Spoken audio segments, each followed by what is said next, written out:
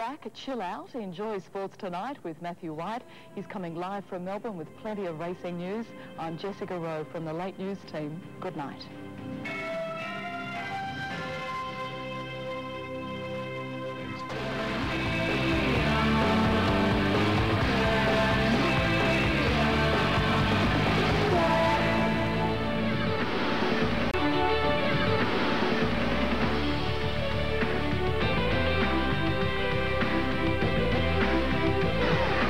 In sports tonight, the long haul stops another overseas raider from running the Cup. It's Cup Week, a week of pure racing and much more. Springtime. It's when Melbourne blossoms and Flemington booms. When Australia dresses up and down, heads to the track and says, let's party. And when these amazing thoroughbreds stare down the turf and declare, let's race.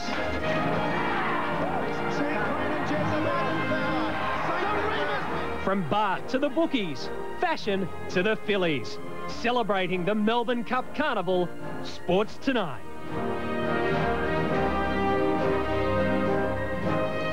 Well, there are still 3 imports left in the field, but once again the Melbourne Cup is proving that if the race doesn't get the international invaders, the trip to Australia normally gets them first. Well, Amerique has deteriorated in the past 2 days. And then all of a sudden, I guess the journey got to him, and just recently just hasn't been himself, hasn't been as well as we'd like. The American import was taken to Melton yesterday in an attempt to rejuvenate him, but this morning the decision was made to withdraw the gelding from the Melbourne Cup. But Amerique remains for sale and is still likely to make Australia his permanent home. We feel that the horse you know, would be a good candidate for here because you've got plenty of races which he would suit perfectly. So, you know, we would hope that, you know, we can find the right person. And with Cave Tara sidelined, Tuesday's race lacks depth. The 2 big scratchings this week leave the Melbourne Cup lacking depth. An opinion voiced by Shane Dye. I think it does lack the class this year that it has had in previous years. But Frankie Dettori warns the international challenge is not over, while still shattered to have lost Cave Tara. Shell-shocked, disappointed. I've had the real chance this year to put on a good show, but unfortunately wasn't to be. He'll ride Central Park, but believes another raider might yet win the Cup. Travel Mate is improving horse. Is well weighted at 52.5. I think he's going to run a huge race. Well, the leading jockeys in tomorrow's Victoria Derby say the bookmakers have it wrong. They rode Shogun Lodge the horse to beat, not favourite Blackfriars. The jockeys might be supporting Shane Dye, but the Melbourne public isn't, jeering the controversial hoop today. With the introductions out of the way, it was time to get down to business. And today that business involved racing's Mr. Controversy, Shane Dye. How have you been coping with receptions like you got this morning? Did they get to you at all? I'm used to it by now, down here. He brings his own fan club. What are you talking about? I got to have a few boo me, otherwise it wouldn't be right. But what appears to be right is Shogun Lodge's chances in tomorrow's derby. The Sydney colt traditionally travels back in the field, but his trainer Bob Thompson believes the #1 barrier will give his charge a 2-length start, and his rivals agreed. It surprised me to see Blackfriars ahead of Shogun Lodge as favourite because, I mean, you know, Shogun Lodge has won at Group 1 level. Well, on form, probably yes, because the other day he had the 57 kilos. He never handled the track 1 iota, and he finished a neck behind him. Hall teams up with the George Hanlon-trained diatribe, while his good mate Frankie Dettori, the man rated the world's best jockey, is on an outsider, unlimiting. I only know that he comes from Perth, but that's about it. It's 50-1, what can I say?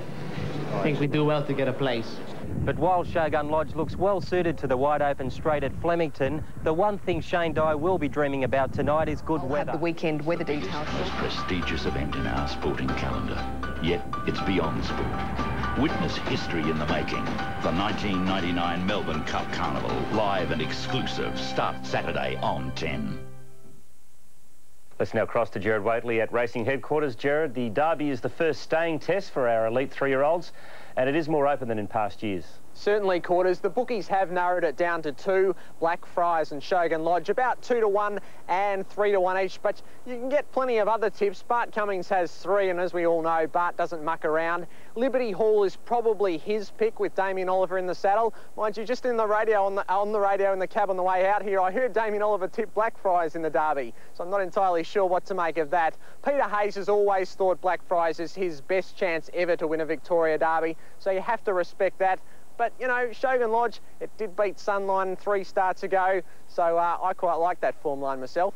Also an important day for some Melbourne Cup hopefuls. Certainly. In the McKinnon, Tie the Knot, he'll run favourite, of course. The McKinnon is always a good guide to the Melbourne Cup. Last year, Champagne won, and she, of course, looked like she would win the Melbourne Cup for all money with 100 to run. She ended up running second. Intergaze, probably the forgotten horse in all Melbourne Cup discussions after his terrible run in the Cox Plate. He'll run. If he runs well, he will go into the Cup. A number of other Melbourne Cup chances, including a couple of other of Bart Cummings go round there. The Saab Quality is the other race. The first 2 place getters go automatically into the Melbourne Cup. I know the horse really trying to get there is Brew, whose mum is Horlicks, a Japan Cup winner. So keep an eye on her as Behemoth sort of struggles to make the field if we do get a Quinella there. And the Wakeful Stakes is a good preview for the Oaks, and you found the winner already. Yeah, look, I reckon I found the Golden Dane, who's from the Freedman stable. It's only had 6 starts. At its last run, it ran 6th in the 1,000 Guineas. Always a good lead up to the Oaks. This Dan Glisser will probably run favourite from the Waterhouse stable. Shazoo, the 1,000 Guineas winner, she's also there. But I tell you, the 7-1 on Golden Dane, I like that, and I'll be backing the Golden Dane in the Oaks before the Wakeful tomorrow. Well, the Sullinger Stakes is the big sprint race of the spring. Take us through that one. Oh, I know you like Far Rain in this Quarters, but Toledo, he's a terrific sprinter. Magic Music, she's a mare who's going better than ever in her career, formerly from the Leon Corsten stables, now with John Sadler. I must admit, I always find it very, very hard to find the winner in the Sullinger. Maybe Magic Music, but she'll start favourite. As I said, you like Far Rain, and good luck to you. See you tomorrow at Flemington, Jared. Good on you, Quarters. It's already exciting. Sure it is. 2 years ago, Second Coming was the toast of Flemington after winning the Derby, but he hasn't gone on to greatness, at least not yet. He'll be back at Flemington on Tuesday in the Melbourne Cup. The memories for Michael Moroney still linger every morning he walks onto the Flemington track. Memories of the 1997 Amy Victoria Derby. Tie the Knot after Second Coming. The Bolter, Second Coming, a length in front. Tie the Knot wearing away, but Second Coming's got him beat. Second Coming's going to win the Amy Victoria Derby. It was a great day, yeah, certainly. I think the memory I've got is the fact that I won the race for people that I've been training for a while, and we're all close friends, and I think that's the big thrill you get out of it. At this moment, anything was possible. As Moroney tasted the air at the top of the mountain, he dreamt his Derby winner would go on, like Mahogany or Stylish Century or Red Anchor. It wouldn't be. Very frustrating when you've got a horse that's won a Derby and goes through the troughs and lows that he did. But he, I've always felt in my own mind he'd come back to his best. Second Coming returned to racing devoid of his obvious ability, more painfully, devoid of his fighting qualities. Certainly we did. I was just starting to wonder how hard he was trying there for a while, but he's certainly back and racing really well. The gelding was not a shadow of his former self, struggling to run out of sight, let alone be competitive. Now the wheel has turned. Second Coming has lived up to his name, winning at 2 of his past 3 starts and heading to the Melbourne Cup. It is a relief because I have been quoted as saying I thought he was back to his best, and you know, you can think that, but they've still got to do it on the track. He's no longer the stable star, but come Tuesday, Second Coming gets his chance at redemption. And if nobody else believes in this Derby winner, his trainer still dares to dream. Tie the Knot wearing away, but Second Coming's got him beat. Jared Waitley, 10 News. And Jared has struck a bit of tipping form just at the right time. In tomorrow's feature race, the Victoria Derby, he likes number 1, Shogun Lodge. His best bet is in race 4, Damien Oliver's Mount Rose of Dane, and he's sticking with the inform Oliver for his lucky long shot. Race 5, number 7, the Golden Dane. To emphasise his ability, Dye says Shogun Lodge should replace Blackfriars as favourite for the $1 million Victoria Derby. At this time of year, the class horse always prevails. Darren Linton, 7 Nightly News. A regular Friday night tipster, Ron Dufficy at Flemington, to talk about tomorrow's big 3 races. Well, Ron, Derby Day, one of the best days racing, the best 3-year-olds in the land. Let's waste no time and find us a winner. I'm pretty confident with the Peter Hayes trained Blackfriars, Matt. I think he's got the pedigree and the stamina to win a race like the Derby. Love the way he won last start, the way he hit the line. He'll stay all day. Of course, it's a $1 million race over 2,500 metres, so number 4's your pick. What about the placings? I thought the dangers would definitely Shogun Lodge. He's the class horse of the field. He's got superior acceleration. If it's a slowly run race, it'll play into his hands, and he has got barrier 1.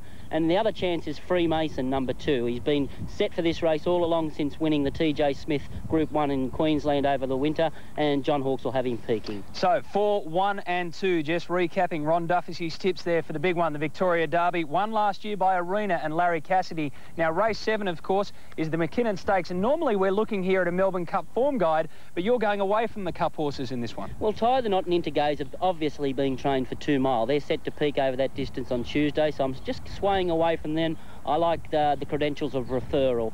$500,000 race, the McKinnon number 4 Referral. I thought the dangers could come from the New Zealander Sent Home. He's got a sensational record, this horse. Won 2 Group 1s at his past 2 starts. And for 3rd, Northern Drake. Now, he's had a little bit of a problem, but if he's overcome that, we know how good he is. So 4, 12 and 3 for the McKinnon. And, of course, race 8. This is a great race, isn't it? 1,200 metres, the Salinger Stakes. Yeah, it's a real scamper. I think John Size and Mick Dittman can combinate here for John Size's first Group 1. That's number 2. What about the placings? I thought the dangers could come from Toledo, especially if he gets a dry track. He's a real dry tracker. And an up-and-comer called Far Rain. He's only had 4 starts for 3 wins, but keep an eye on him. 2, 1 and 16 in the Salinger. OK, the best bet for the entire day. We've got 8 races on the card. There's a very exciting horse in race 2, a horse called Favalon, a Queenslander. He's unbeaten in 6 attempts so far, and he'll make it 7 out of 7, put it that way. Race 2, number 1, is Ron's best bet. Have a great Derby Day. Thanks, Matt.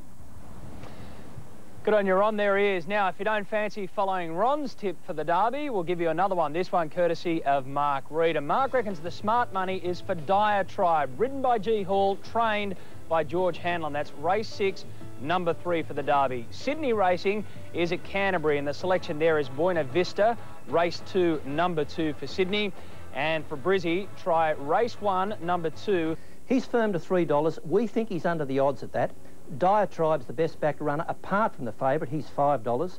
Shane Dye's on board Shogun Lodge. It's $5.50 and great value. The Bart Cummings trained Cloth of Gold well backed at $11. Freemason and Liberty Hall on the same line. Melbourne Cup favourite Tie the Knot tops our market at $2.75. He might prefer it a bit longer, but is all class. Northern Drake missed the Cox Plate and with Grant Cooksley on board is returning $6. Jim Cassidy's mount, Oliver Twist, showing $8, was an impressive last start winner. New Zealander Sent Home is a real chance at $9. It's been set for this. Referrals also $9, and don't discount Intergaze or Aerosmith, both $11. Rabor at $34 has followers for the Melbourne Cup. This mightn't suit. OK, now, you wouldn't want to be losing too much coming into the Salinger Stakes. There's 16 starters. They've all got some hope. Here at Flemington again, what a wonderful course this is. Johnny Letts joins us, and of course it's VRC Derby Day tomorrow. Lettsy, it's great to be alive. Just stop rolling for a second. And leave for Dubai. But first, mate, you've got a Melbourne Cup Carnival to conquer. Yeah. How are you looking in the Amy Vars tomorrow aboard Diatribe? Yeah, I think he's had a great preparation, you know. I mean, the negatives are both these wins have been at Moonee Valley, but the positives are they've been outstanding wins. So and he's in the hands of the great man himself, George Hanlon. Can you tell us about your decision to leave for Dubai? You know, it got to a point where it was going to be that there was no.